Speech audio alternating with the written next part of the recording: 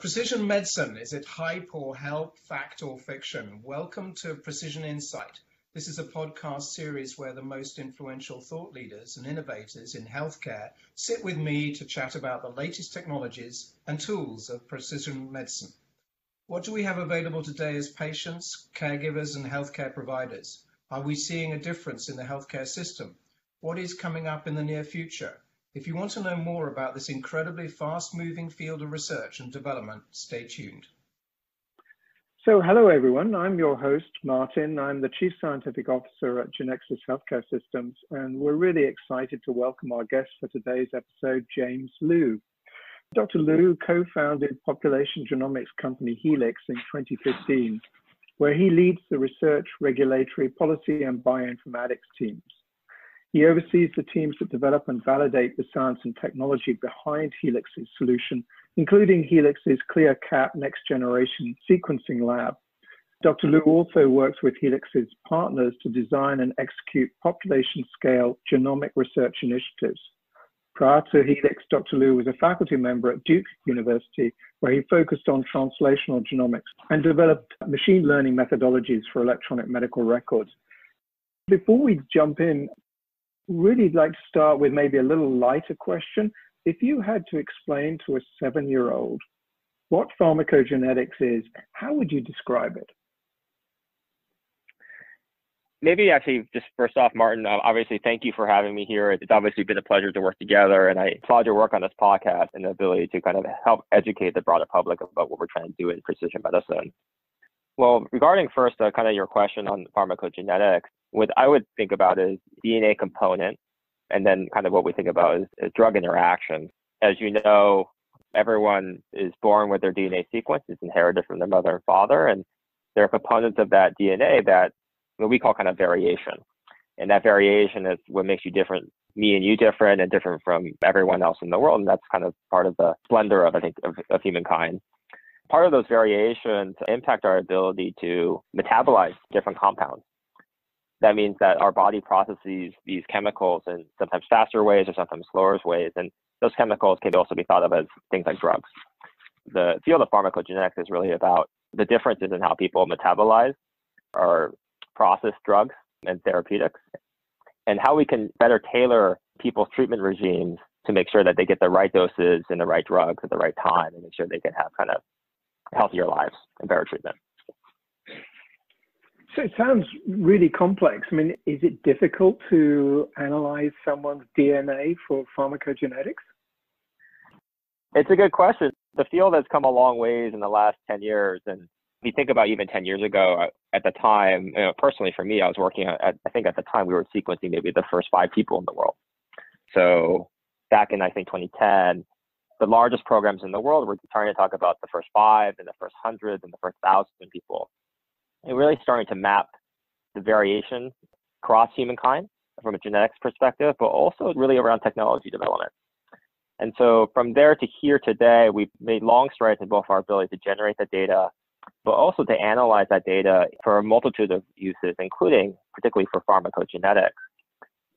I think what has historically been a very, very challenging technical problem has become more and more routine as we've gotten better at understanding the genome, but also at processing those data.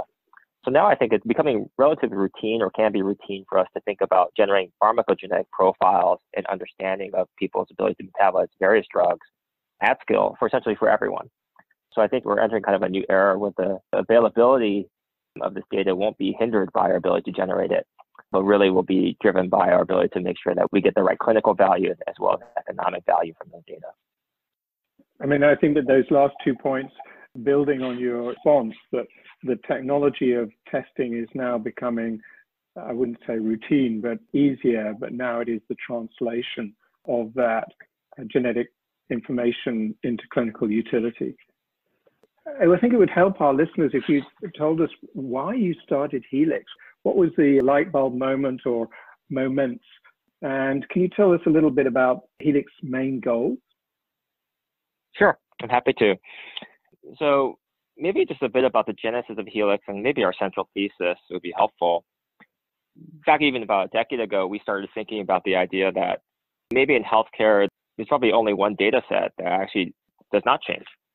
So if you think about your routine experience with your physician or your healthcare system, you might have imaging, you might have laboratory tests, and all of those things actually have what I would consider a dynamic aspect or a time-based aspect. So it can change from point to point. But your genome, what you inherit, doesn't. It's actually probably the only thing in medicine that doesn't change. And so our belief has always been that if you can generate that data at high enough quality and store it and really attach it to a person so they can use it everywhere in healthcare, suddenly the ability to use genetics will transform. It will become instant. It'll become an instant digital query. So the data's become immediately available. And because it becomes a digital companion to the patient, it can be used almost anywhere in healthcare, no matter the patient context. That was a lot of our central thesis of building Helix was let's make the data ubiquitous and available and make it truly kind of a digital service that you can imagine using in every single context where you might have an interaction with the physician or the healthcare system.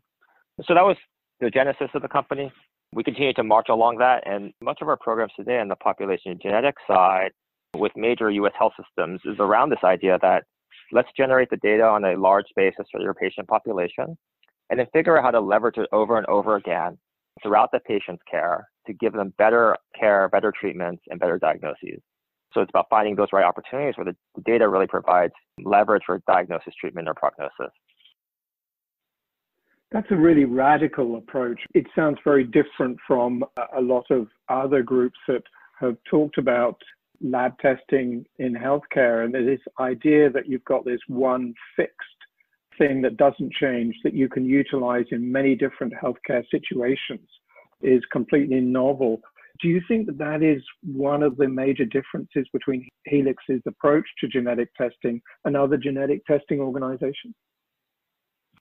Yeah, I think we, maybe by design or not, we're probably as an organization thinking not only about the data generation component, which I think is a core component of what the typical clinical labs will think about. And so Helix runs what is now one of the largest clinical sequencing centers in the United States. But we have a very large technology team really focused on the ability to re-leverage these data over and over again. We loosely kind of have an internal metric, which is really focused on the idea of how many uses of the genome. And if we can drive that number up, we've actually just increased value, not only for the patient, but also for the healthcare system. And so really our goal is not number of sequences, but number of uses per sequence.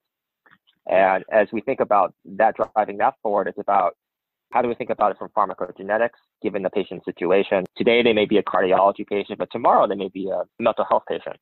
And so those uses will be different. And so how do we make sure that we are not thinking about data generation, but really about usage in the appropriate clinical context?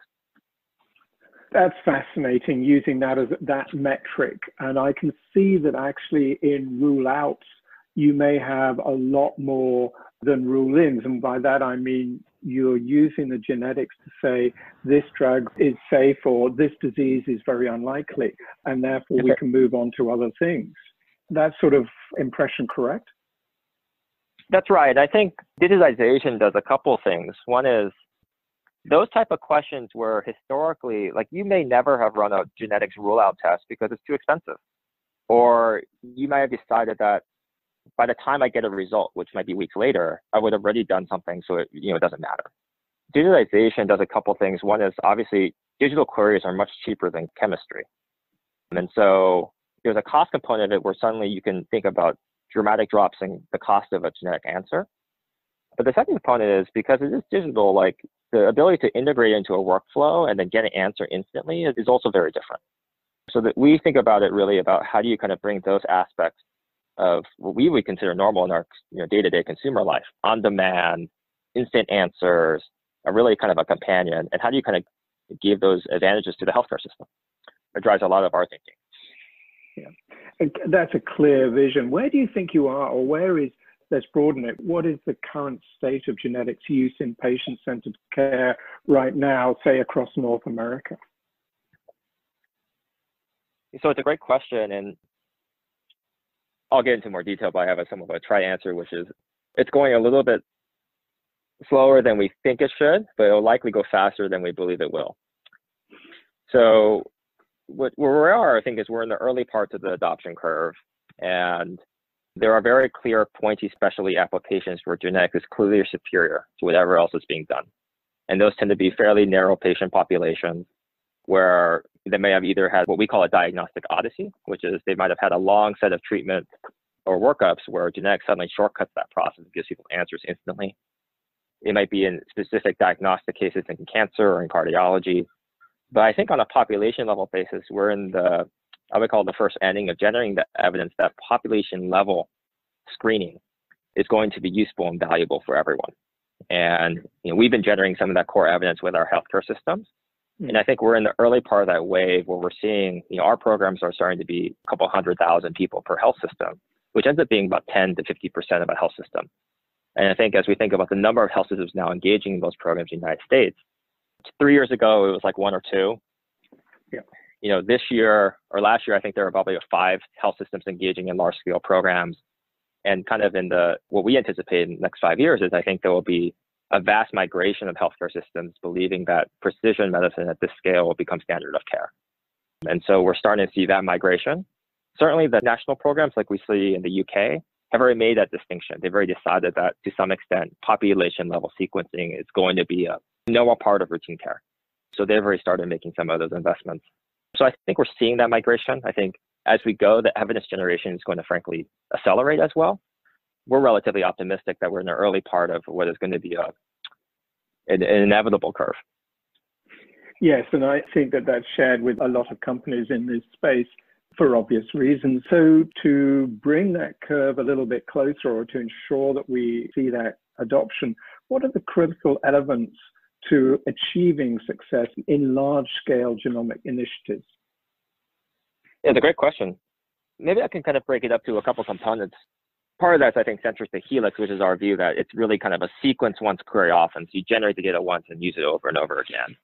So the first component, which I think we've largely solved at this point, is making sure you can generate high enough quality data that it can stand the test of time. So we've been focused on that effort. A lot of our initial technical work was making sure the sequencing quality would stand up over time. And I think we've largely achieved that at this point. The second component of it really is how do you kind of architect the information systems that genetics can become kind of a central data layer that's part of the normal operating system of healthcare. And so we've spent a lot of time in the last couple of years also architecting the technical solutions to say, if I want to deliver an answer to this point in a clinic, can we do that? So I would say that's the second kind of building block. The third and fourth building blocks are where I think we are today, which is how do we think about clinical evidence generation and making sure that the clinical community understands the value that genetics can bring in the vast amount of different spaces. I think, Martin, you guys have done some pretty interesting work here around pharmacogenetics and mental health, as well as a few other patient populations, if I'm not mistaken. I think I saw that report or some of the news about that. I'd love to hear more about that. Those types of studies are obviously going to be key in terms of driving clear benefits for patients. And then obviously just making sure the economics work. I think that's the fourth layer is obviously these systems have to invest upfront often for data generation and for usage. And then how do you think about making sure they continue to drive value for patients from an economics perspective? So I think we're really on steps 3 and 4 now. I would love to hear if you don't mind sharing some of your work on the more recent study. I certainly can. I think I might save that for another podcast, but maybe you can interview me and we can do that. But certainly we're one of many organizations that are exploring and producing the evidence for pharmacogenetics for various conditions, definitely. But I would actually like to go back. I thought that the way you dealt with that, with the 4 areas, is really helpful to listeners who perhaps don't have that much knowledge of genomics generally. But you mentioned something at the beginning, which I think a lot of people are not necessarily aware of, which is sequencing quality.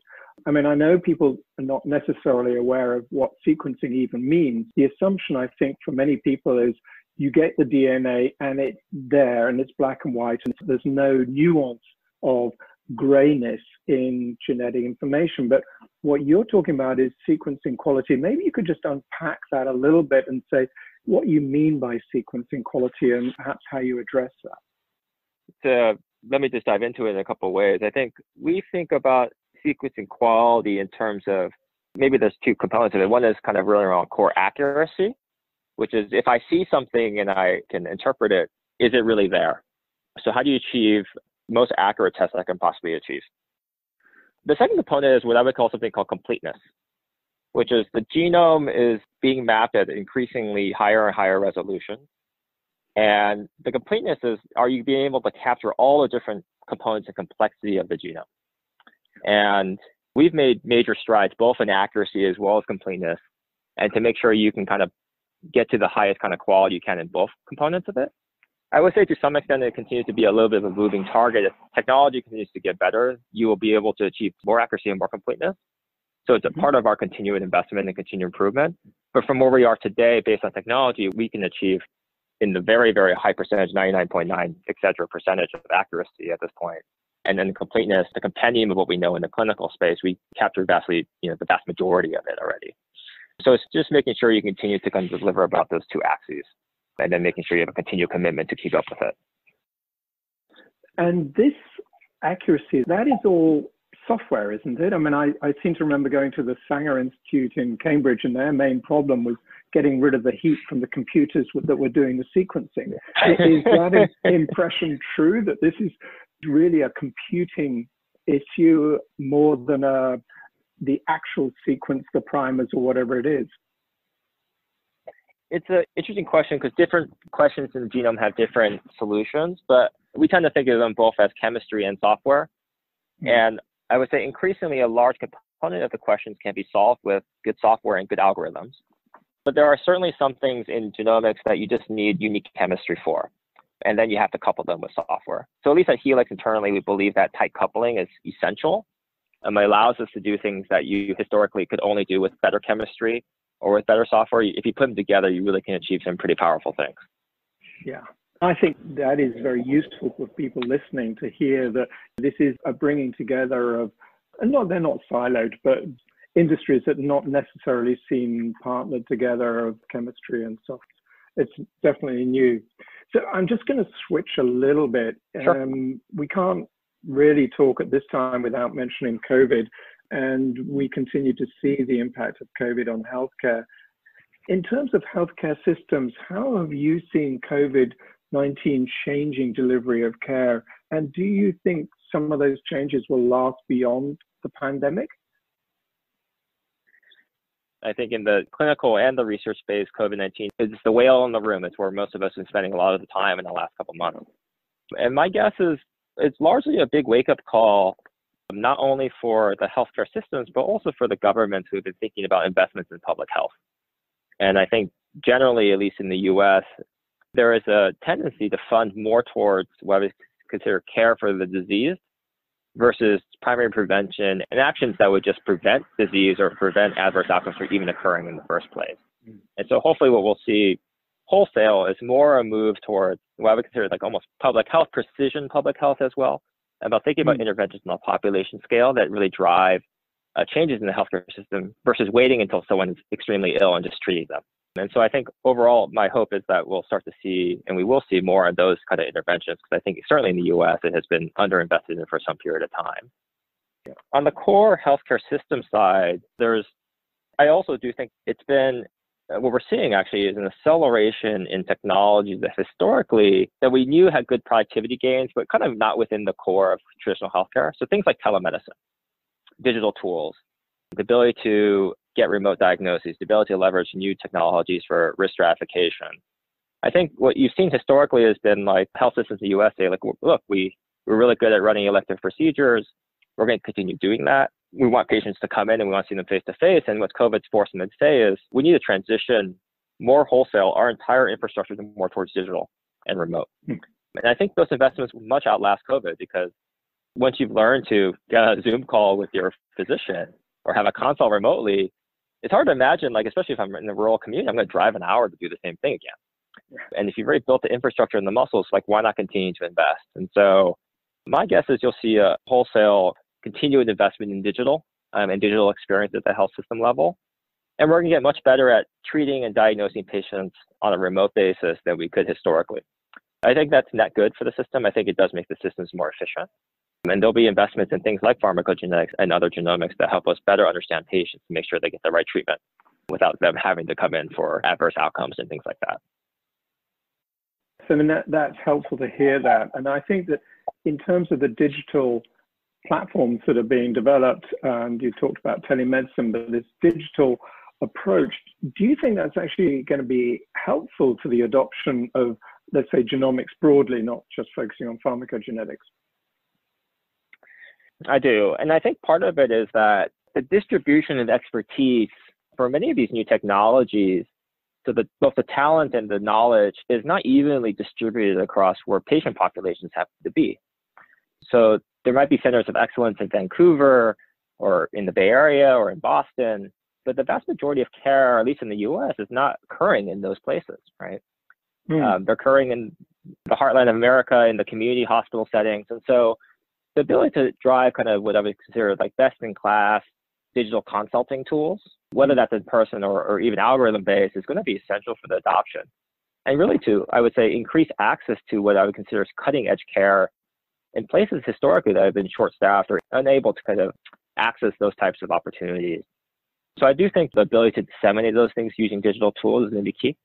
And making sure that we can kind of wrap those right tools in the right digital workflows for physicians in those communities to be successful, I think is going to be a big part of the transition here.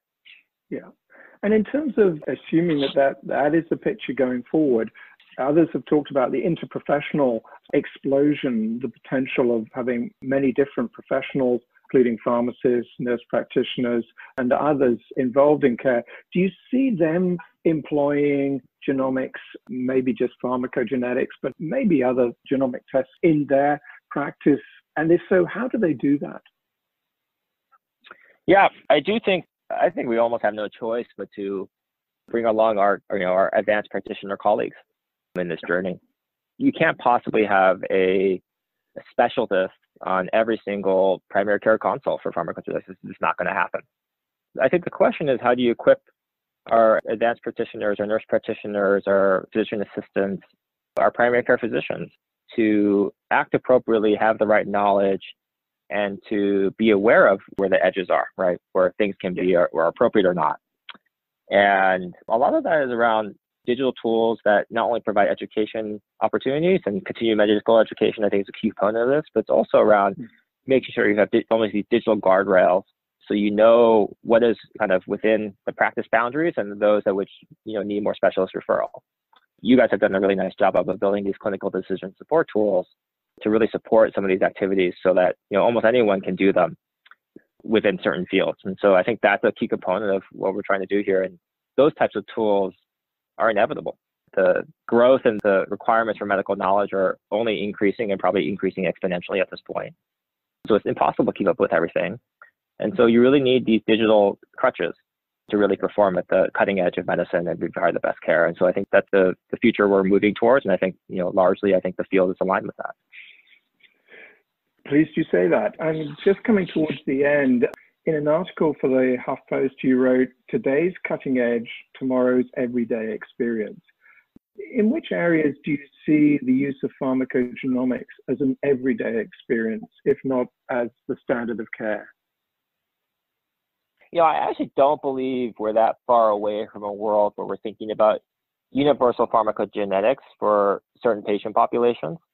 Certainly, I think there's great evidence in cardiology, mental health. I think we're seeing some in pain as well. And then certainly in some parts of oncology, where pharmacogenetics is certainly, in many cases, actually can be life-saving. And so I think the question is, in those workflows and those places, is it better to invest up front so that you can get an answer instantly at the time at which a patient presents? Or, is it okay to wait for 2 or 4 weeks to get the answer? I think increasingly what we'll find is that for certain populations, certainly I think as we think about the more elderly patients or certain disease populations, where we have an expectation that they're going to end up having 1, 2, 3, 4, 5 pharmacogenetic questions over their lifetime, I think it's going to be worth our while to generate those data up front to make sure that it's easy to incorporate and it can transform decision-making instantly. So in the US, I often think about Medicare, which is, a population that we understand over time that's increasingly going to be on more and more therapeutics over their lifetime, where there are going to be multiple interactions with drug and treatment. And where having data at the tips of the provider's hands will be incredibly powerful for them. So it's really about driving, I think, those economic analyses in those broad populations to show that you can amortize the cost across the population. I view it almost like insurance to some extent, like everyone needs health insurance, right? And it helps us spread the cost of an individual's issue across the population, right? And I think very much like pharmacogenetics, I think you will be thinking about it in terms of, well, we should probably be generating around everyone, because in the 20 or 30% of people in the next 5 to 10 years who will need it, it'll be incredibly valuable for them to have it at the point of use. We, with the governments, the health authorities, are all discussing who should have tests. And I think you've ended up on that, where do we start? Because even if I had an infinite amount of money, we know that we couldn't do the whole of the Canadian population tomorrow or the whole of the US population next month. We just don't have the technological resources. So then it is, who do we start with first? And that discussion is ongoing as people talk about returns on investment, who are the higher risk populations, and how do we as a health authority or an HMO identify those groups of patients. So, James, this has been a fascinating conversation. I thought your comment about the splendor of humankind, reflecting our unique DNA, was a lovely opening statement. And so wrapping up with, okay, we got to be strategic about this approach, but we got to look at quality as we work through and the translation as well. So your insights have been really helpful, and thank you very much for your time. No, of course, and anytime, Martin, and thank you for having me. Thanks, James.